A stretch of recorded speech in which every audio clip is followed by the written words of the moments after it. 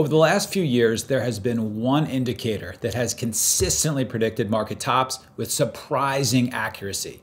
In this video, we not only reveal what that indicator is, but more importantly, how to use it correctly to structure great trades off of it. We'll even show you a case study of how you could have potentially made a 200% return and tripled a $20,000 account in just 1 year from this one indicator. I'm Mike Bellafiore, and we are a long-standing proprietary trading firm in New York City with numerous highly successful traders, almost all of whom started their trading careers with SMB. We hope you agree you found the right place to potentially grow your trading account.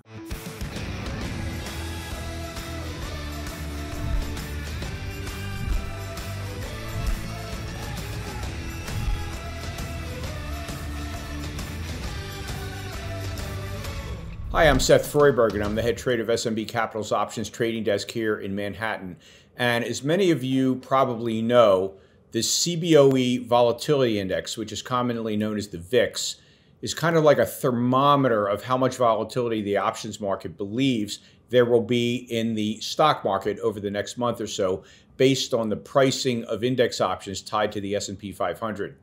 When the VIX goes up, it means the options market is forecasting increased price volatility in the market, both up and down, by the way, over the next month.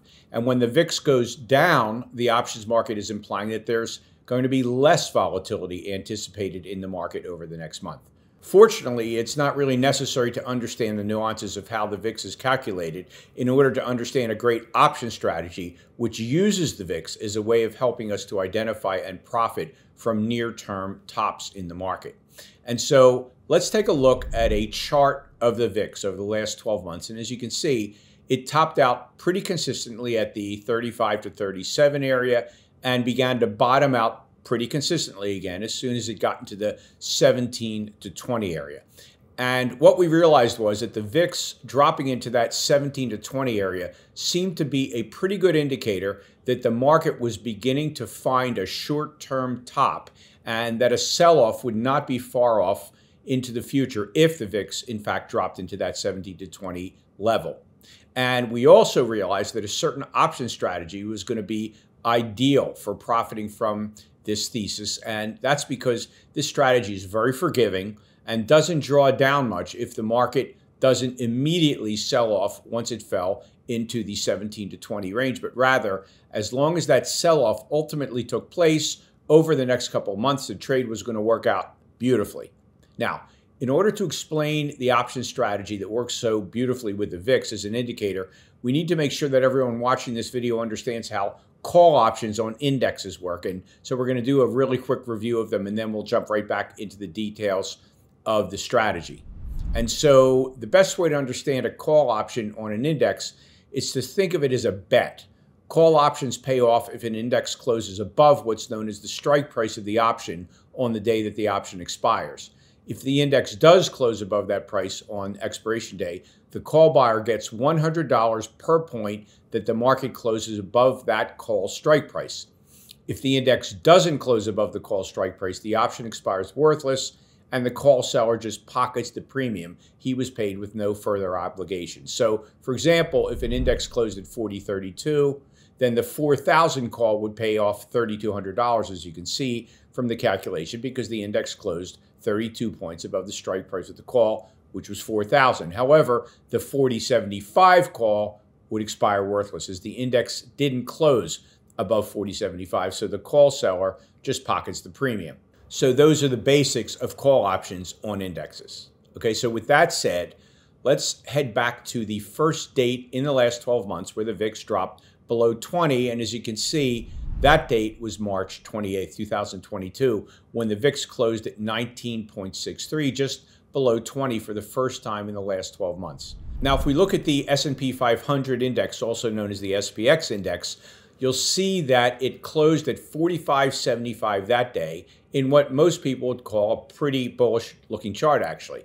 And so let's say on that day, we went out about 2 months to the May 20 options expiration, and we went ahead and sold 5 of the 45.75 calls, and we bought, for protection, 5 of the 46.25 calls expiring on the same day. And so When we did that, selling calls at the price that the index is trading and buying calls above that for protection in the same expiration chain, when we do that basic structure, we're entering into what options traders refer to as an at-the-money call credit spread, which is actually a bearish position, and you'll see why in a minute.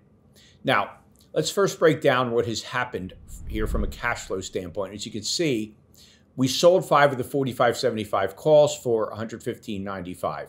And because each option represents $100 per point beyond the strike price, you multiply that by 100 and you sold 5 of them. So multiplying them all together, you'll receive $57,975 in cash into your account. But then you'll turn right around and pay $86.55 for the 5 calls, 50 points away up at $46.25. And for those, you'll pay a total using the same kind of calculation of $43,275, which results in net cash flow initially of $14,700. And your broker, by the way, will require you to have at least $10,300 in your account at that point, which is also the trade's worst case scenario. Moving to the day this trade expires, as you can see, the market actually very quickly started to sell off almost immediately after we put the trade on and continued downward more than 600 points by May 20, the day the options expired. And so now valuing our trade is easy because we start with the cash flow we first received for selling the call credit spread, and then it's obvious that both the 45.75 and 46.25 calls expired worthless because both are literally hundreds of points above the final price of SPX on expiration day. And so they don't pay off anything and they just expire with no value, leaving the trade with all of the cash flow he originally received, that $14,700. Okay, so the indicator was correct and the VIX falling below 20 did indeed mark the beginning of a downtrend in the market. Now, let's move to the next time in the last 12 months where the VIX fell below 20, which was on August 10th, 2022, when it closed for the first time since March below 20, that day closing at 1974, in fact. And that day, the SPX closed at 42.10. And so again, we'll go out a few months to the October expiration, and as we did before, we'll sell 5 calls right at the closing price of SPX at 42.10, and we'll buy 5 calls 50 points above that at 42.60 to form a 50-point wide call credit spread, which again is a bearish position as we just showed you. And as you can see from the same kind of calculation as we did in the last trade, in this case we collected $13,850, and in this case your broker would require a little more, $11,150 in your account to initiate this trade. So if we move to the day that these options in October expire, we can see that the SPX again closed significantly down at 37.52. And so again, both options expire worthless. And again, you just have pocketed the $13,850 you collected initially. The third time in the last 12 months that the VIX closed below 20 was on December 1st, 2022, as you can see. And on that day, SPX closed at 40.76. And so again, we enter an at-the-money call credit spread, expecting a bearish move with the 5 short calls at 40.75 and the 5 long calls at 41.25, 50 points above, just as we did before. And as you can see, we collected $13,875, and your broker will require this time slightly less, $11,125 in capital. And so it should come as no surprise to you by now that on the day that these options expire, January 20th, SPX had again sold off, this time down to 39.72, which again gave us a full win of 13,875, because in this case, the SPX expired more than 100 points below the strike prices of both call options. Now, in the last 12 months, the VIX dropped below 20 yet another time, actually in mid-January of 2023, but we wouldn't know the outcome of that trade quite yet, although it would currently be profitable by over $3,000 had you actually entered on that day. And so as you can see, accumulating the profits from all of the completed trades over the last 3 years would have more than tripled a $20,000 account, which would have exceeded an account value of over $60,000 over the last 12 months, utilizing the VIX below 20 as an indicator of a market downturn. And so what I'd like you to take away from today's video is that professional traders have lots of indicators that they watch, and the VIX falling below 20 has been a pretty reliable indicator that the market is overbought and a bearish trade would be in order.